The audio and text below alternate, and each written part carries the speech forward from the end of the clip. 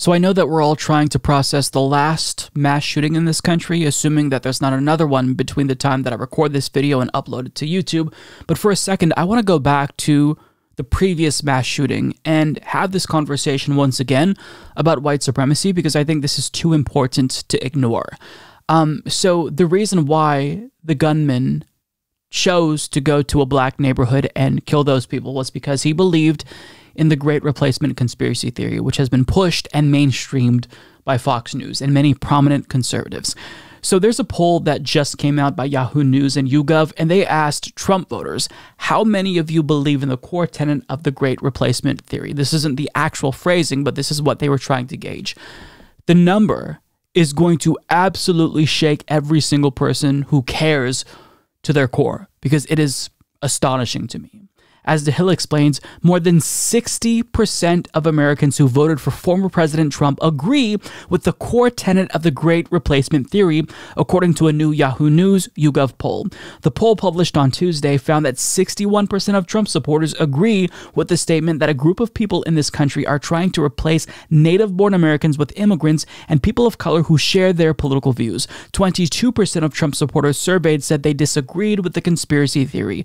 Meanwhile, 16% of respondents who voted for President Joe Biden said they agree with the statement, while 71% said otherwise. 73% of Trump supporters agreed with the statement that there is discrimination against white people in the United States, and 18% disagreed, compared with 20% of Biden supporters who agreed and 74% who disagreed. 69% of respondents who voted for Trump said that they are concerned U.S.-born citizens are losing economic, political, and cultural influence in the country to immigrants, while 30% of those who voted for Biden agreed with that statement. Now, we'll talk about the main takeaway from this poll, which is the 61% of Trump supporters that are buying into a white supremacist conspiracy theory, but I have to touch on this 16%. 16% of Biden voters, recent Democratic Party voters, who are agreeing with the core tenet of a white supremacist conspiracy theory. That number shouldn't even be 1%. It should be 0%. But anything more than 1% in the Democratic Party should shock everyone. And it's at 16%. That is not an insignificant number. More than 1 in 10 Biden voters believe in the core tenet of the Great Replacement theory. What does this tell us? What is the lesson? The lesson is that white supremacist conspiracy theories are very quickly going mainstream enough so even Democratic Party voters, who usually aren't receptive to these types of messages, are buying into it. And fascism, it takes hold because normies get convinced that these types of things are actually real. For example, Viktor Orban, the dictator in Hungary, he really consolidated power by doing populism. Now, when I say populism, I'm not talking about popular policies that a majority of citizens love. I'm talking about populism in the form of weaponizing hate, making hate popular, cracking down on LGBTQ plus students, LGBTQ plus teachers more specifically. So he decided to ban any talks of gender expression and sexual orientation in schools in Hungary.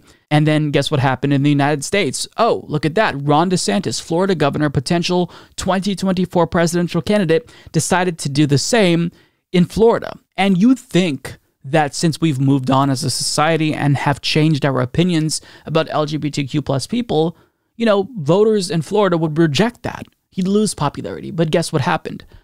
He got more popular. Even Democratic Party voters bought into the Don't Say Gay law. Because fascism, it takes hold and its popularity will shock you. I know you think that it's inconceivable, but it is very, very popular because it's not just sold as, hey, do you all like fascism and want to be fascists? It's sold in a covert way. It's sold in an insidious way. And because this is how it operates, well, now white supremacist conspiracy theories are being eaten up by even Democratic Party primary voters. 16%. 16%. Now, 61% of Trump supporters believe in the core tenet of the Great Replacement theory, and Trump is the Republican Party. So the majority of one of two major parties in the United States, the only two parties that are electorally viable, one of them is completely white supremacist. They've bought in to white supremacist conspiracy theories.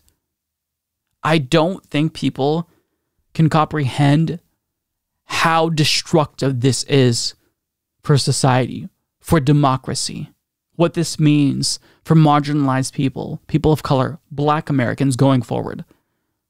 That's 61% of the base of an entire political party believes white supremacist talking points. It is absolutely astonishing to me, but I can't say that I'm shocked. Now, it's worth pointing out that weaponizing hatred, using it as a political tool, is a very, very effective strategy for capitalists. They want to distract you from the fact that elites in this country are robbing you blind. Your wages aren't stagnating because of your employer exploiting you. Your wages are stagnating because of immigrants. They're driving down, the cost of labor for everyone. Blame them. Don't blame your capitalist employer. And on top of that, you see the way that they're attacking public education. Having an uninformed populace is very useful for neoliberals. It's very useful when fascism comes into play.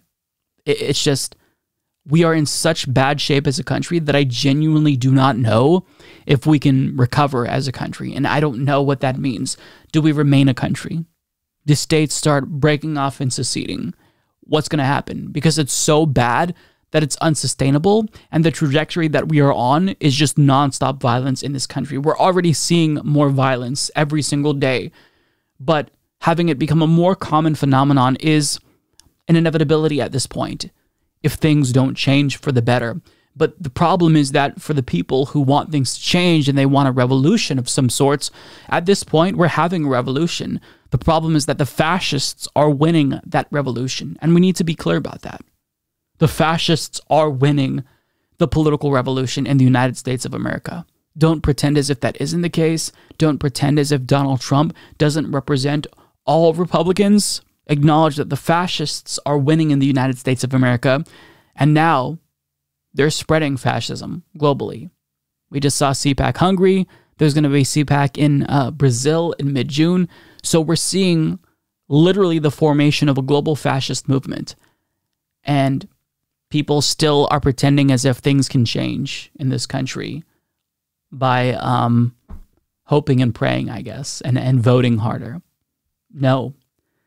Things are getting really bad in this country, and we're actually beginning to get to a point where it's time to get Americans out of certain states. It's time to get Americans into different countries and have them seek asylum in Canada or other countries, because this is not sustainable.